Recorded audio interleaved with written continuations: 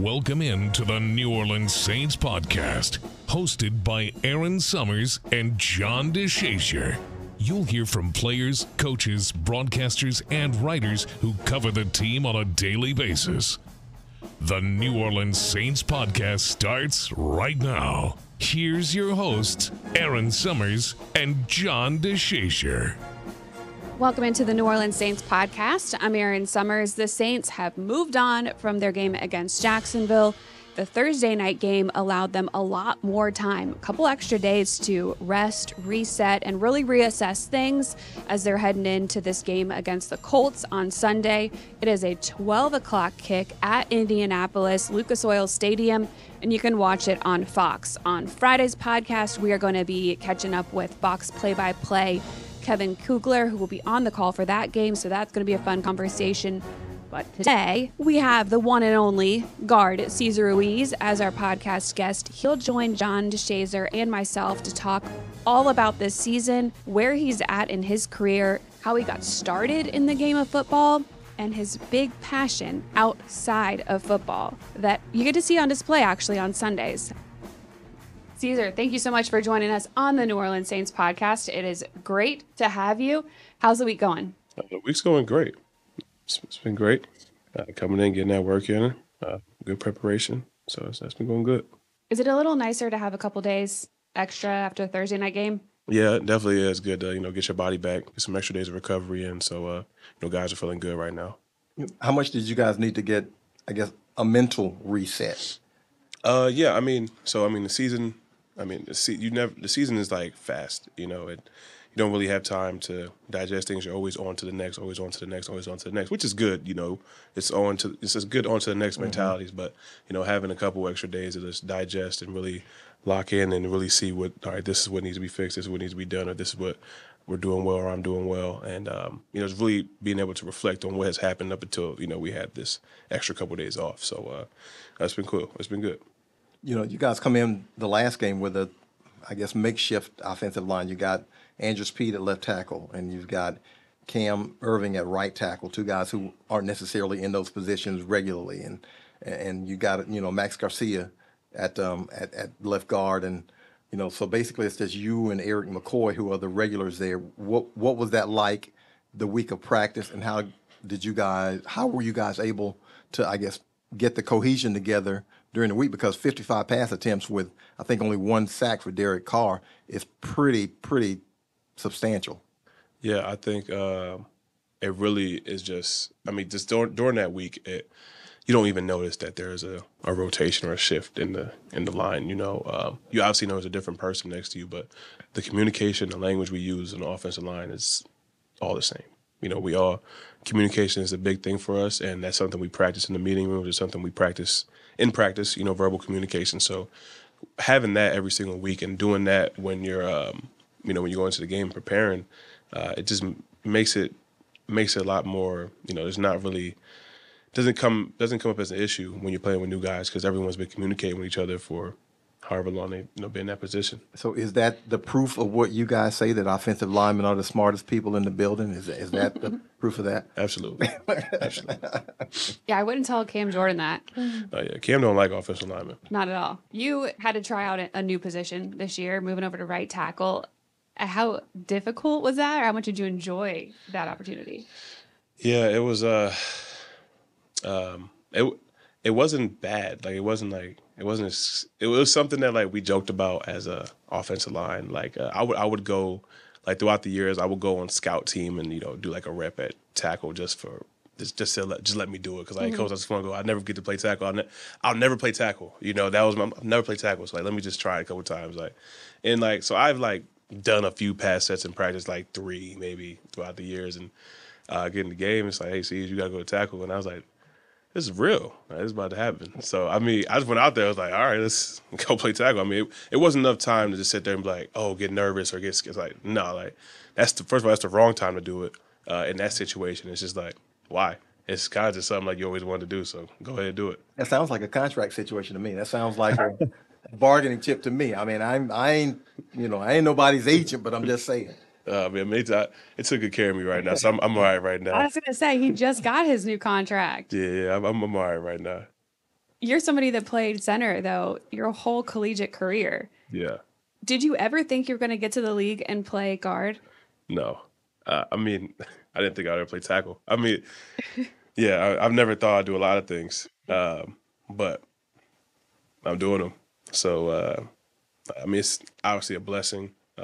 It's fun, though, because it's like, all right, I have experience. Now, even though I've only had one drive at right tackle, I go around telling people, oh, I play everything. I do it all. I've played every single position. And it's fun to say that, But, yeah, I mean, it's been fun. I've been able to, play different positions and things I never thought I'd do. I've only played center my entire life, and now I've played pretty much all three. So it's been kind of fun. Yeah, you had to play some center here when Eric got injured, and as you just mentioned, right tackle and right guard. And how much does that, I guess, add to your confidence? Because now you specifically know the responsibilities of each of those positions.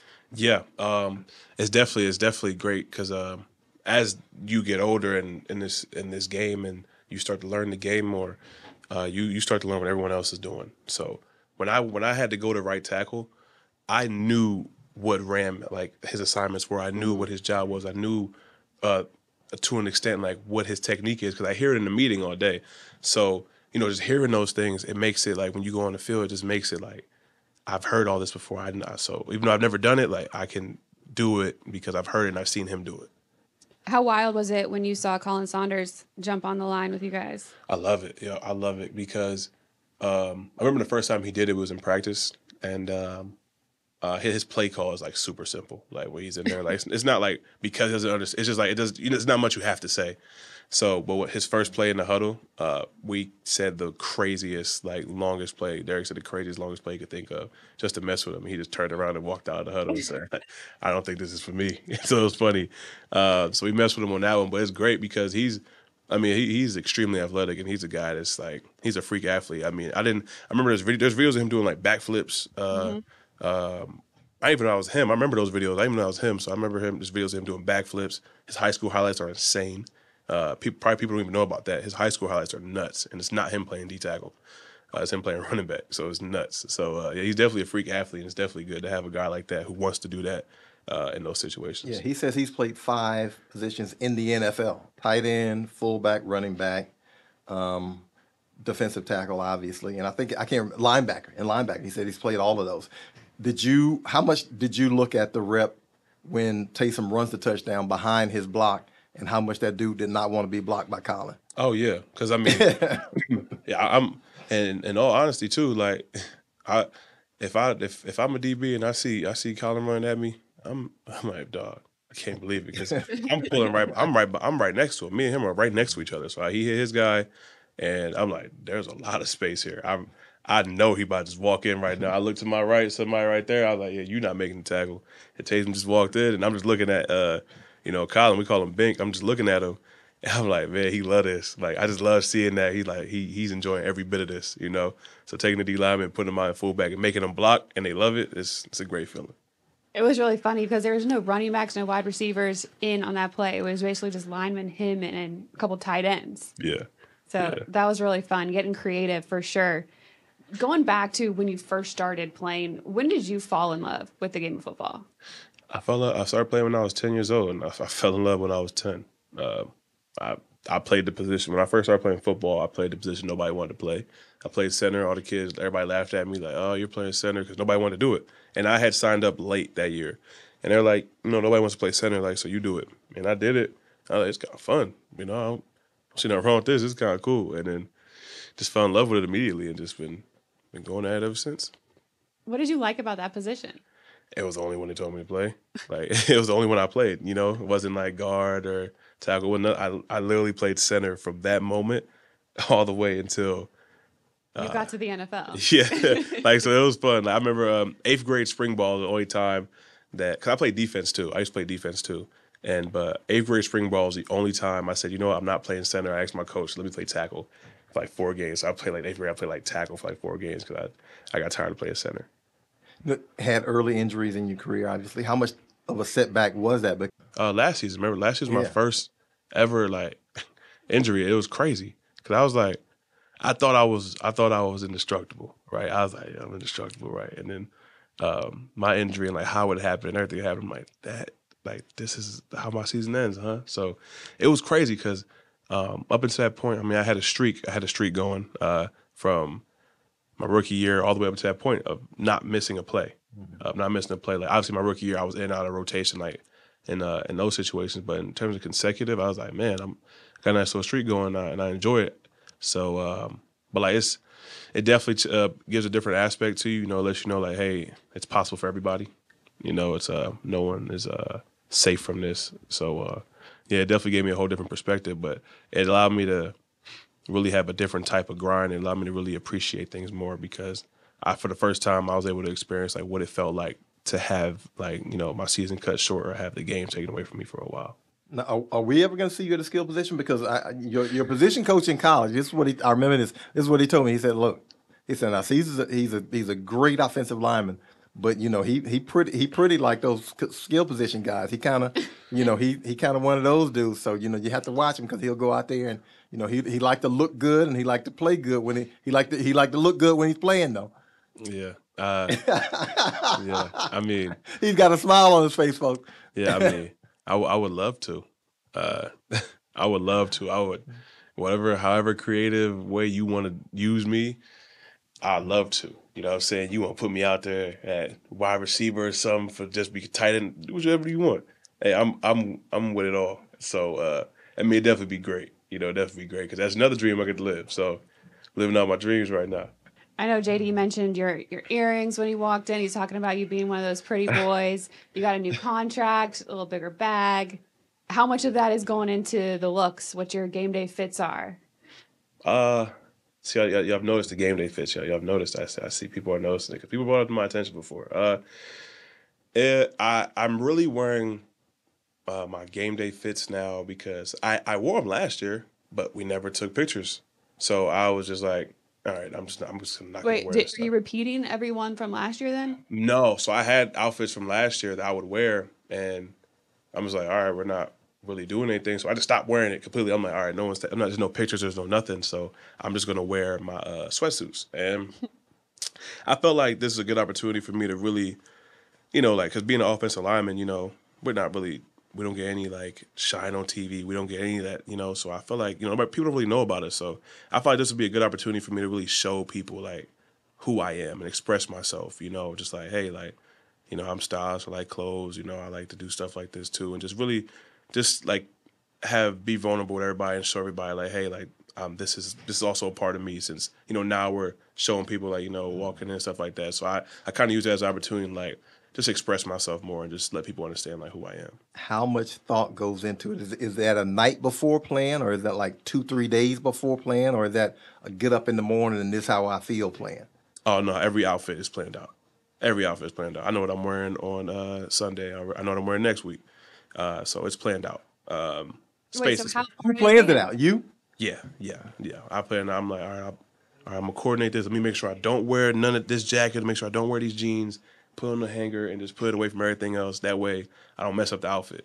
And I normally plan like 2 weeks ahead. Like it's not like a long thing I do, you know. I'm not sitting there for like hours. I'm like, all right, I'm gonna probably wear this week. Definitely gonna wear this suit this week, you know, stuff like that. And you plan it down to shoes, jewelry? Yeah.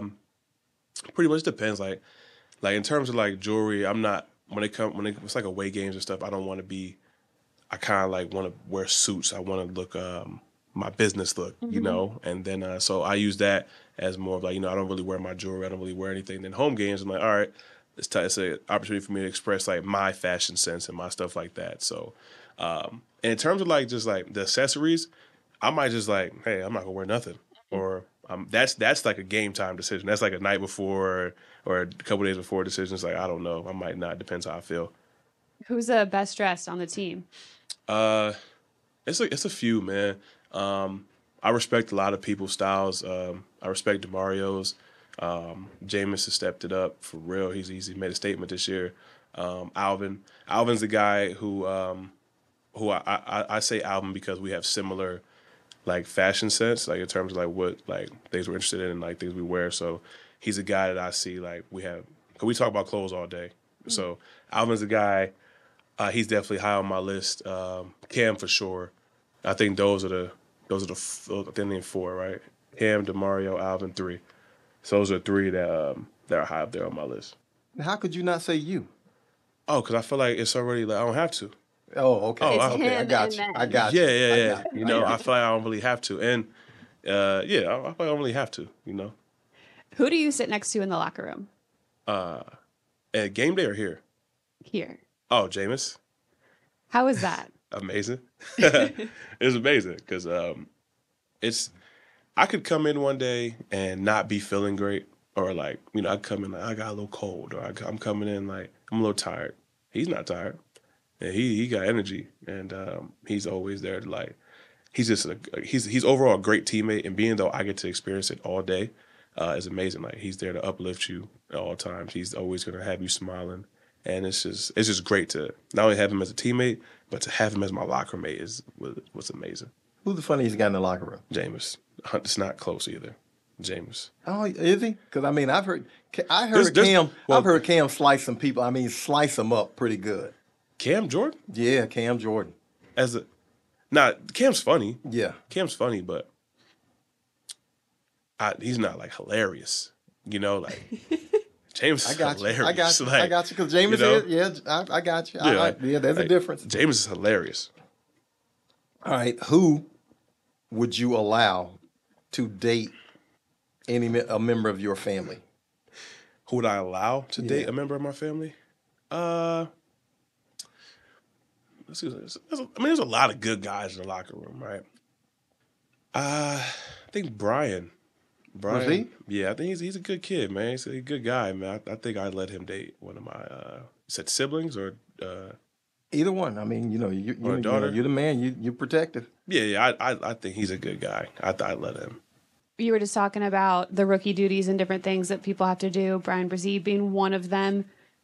One of his things he has to do is bring wings every week for the defensive line. You have any rookies that are doing stuff for you? Yeah. But it's not like nothing crazy. Just they get the snacks for like our room. Fun stuff. Just get some snacks for the room, and that's really just about it. Get some snacks for the room. We're not like we don't like make them do crazy stuff like carry all our pads and stuff. I don't do no weird like crazy stuff like that. It's like, hey, bro, get some snacks. It's just duties that it makes it fun too, because it's not like anyone hates it. Like no one hates they don't hate doing it. It's like we all did it and it's just fun. And it's just like, so ultimately like, hey, I'm here to help my guys out, so everybody always feels good about it. What's the snacks in the OLine room? Because I mean, I can, I don't. You know what? I take that back. I don't even know if you ought to say that, because you might get, they might start weighing you guys a little bit more than you should. Yeah, I ain't gonna say too much because they need to start weighing me. All I say is I get them oatmeal cream pies. That's my snack of choice. So that's it. But yeah, I ain't gonna say too much though. I don't want them to start. Yeah, Brzee said he was getting honey buns, a lot of honey buns for the defensive line. Yeah, we got honey buns in our room too. Yeah. When you started playing, you're here with the Saints, kind of like up and down, getting used to the new position. How comfortable do you feel like you are with this team, this organization? Yeah, yeah, definitely. It's crazy that I'm already in my 4th season. Yeah. It's just time. They didn't lie to me when they said they're just gonna fly by. So just seeing, from where I was at when I was 20, 21 years old to a rookie year to now is definitely I've become more comfortable with the position, more familiar with it, and I've been surrounded with some of the greatest coaches, some of the greatest people I could be around in terms of my position, like Doug Marrone, and having Jari Evans here every single day. It's really, really helped me, and it's helped boost my confidence overall, just having those guys around. Have you mentally put a number on the number of years you want to do in the NFL, or? Man, I want to do it till my legs fall off. Man, I want, I want to. My goal, and my goal is to go down as like, one of the best, and however long that takes, I want to do this for a long time though. I want to do this for a very long time. I don't see myself stopping any time soon. What was it? I got here in 2020. Like I see myself still playing like the 30s, like 2030. You know what I'm saying? That's when I still I want to play for a really long time. So yeah. Do you still have a lot of fun? Like you just love playing football? Well, yeah, I feel like a kid out there. I be Yeah. having the time of my life. I'll be having time in my life playing football. It's just like I said, we're men and we get to play a kid's game, and I just have fun. I just have fun. What do you do for fun outside of football? Video games. Yeah. I just play video games and fashion, like, you know, look at clothes and stuff. Just I do like my own, like, put outfits together. I do this little thing where I like will put some outfits together on my phone and just see like, oh, how would this look? How would this look? You know. So he's out here doing fashion shows at his house by himself. Yeah, I don't put the clothes on. It's like on my computer. So like, it's like you Photoshop. You like crop the outline of a shirt, and then like you'll stack it up together like on a white sheet, like sort of like how like was it like stylists do? Mm-hmm. And I just kind of like, okay, how would this look if I got this outfit? Or how, you know? And 9 times out of 10, I don't buy any of it. I just like doing it. I'm like, that's nice. So, have you considered modeling second career? Yeah. I could do it. I could do it now. I'll do it now. You know what I'm saying? I can do it now. Actually, don't be surprised. He says humbly. Don't be surprised y'all see me do some modeling stuff. I can believe that. Before next year, you know what I'm saying? After this year. You reached out? Somebody reached out to you? They've inquired. The tease. So it's been fun. To be continued. Yeah. Before we let you go, who's been the most influential person in your life? Man, most influential person in my life? Uncle. Okay. My uncle. He really showed me how to be not a man, but he really showed me how to conduct myself as a professional. He showed me discipline. And you know, obviously my mom showed me these things, right? But like in terms of like a male figure, I would say that because in terms of like most influential person, I'll say it's my most influential male figure in my life because he would call me, show me your bed. Is your bed made? My bed wasn't made. He'd chew me out. And I'm like, I don't get it. What are you talking about? Like, why do you care if my bed's made? And then it all just started making sense. And it was all just like everything he did, everything he taught me was like a lesson. And, you know, he helped me like, you know, learn how to be professional. Not in terms, not as an athlete, but like carry myself in a professional setting around like people. So definitely my uncle. Not only are you professional going about your business, everyday life, you just bring so much joy. You seem like you're just so happy all the time. Oh, yeah, absolutely. Absolutely. Your teammates talk about it. They just love having you around. How do you maintain that? It's just me, though. Like, it's just me. Like, I'm not, like, I don't have to try. Mm-hmm. You know, I wake up every morning and drive to the facility and just, like, I'm just happy. I'm like, man, look what I get to do today. You know, it's like you can complain, like people, like, I mean, like obviously, like yeah, it works hard, stuff like that. But like, look what I get to do today. I get to go play football. This is my job, so it's fun. Yeah, I'm just happy with what I'm doing. Thank you so much for the time. We appreciate it, and good luck this weekend. Thank you. Really appreciate the time from Cesar. He said he was running off to go get those wings that are in the defensive line room before they started their meeting. So hopefully he got some. We look forward to tomorrow's podcast. As mentioned before, play-by-play for NFL on Fox. Kevin Kugler will be on with John DeShazier and myself. We'll get into a little bit more of this matchup against the Colts and talk about what's been said at practice this week and what the Saints are focused on as they're looking to get that win and get to 500 after Week 8.